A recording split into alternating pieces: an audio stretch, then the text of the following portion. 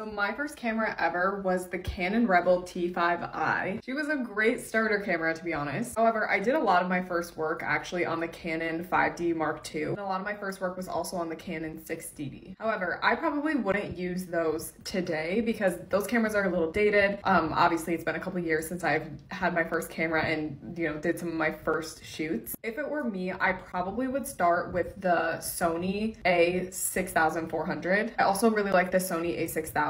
Honestly, the key is getting a good beginner lens. That is one thing that I wish I knew sooner in photography. So I definitely would recommend the Nifty 50 is what it's called. I'm gonna insert a picture of what the Sony version looks like here. But basically, no matter what camera brand you get, they have a version of the Nifty 50. And the Nifty 50 essentially is just a 50mm lens with f1.8 aperture. They're super affordable if you're a beginner. And honestly, they take super good photos. Especially if you're wanting to get into portraits, I highly would recommend that lens.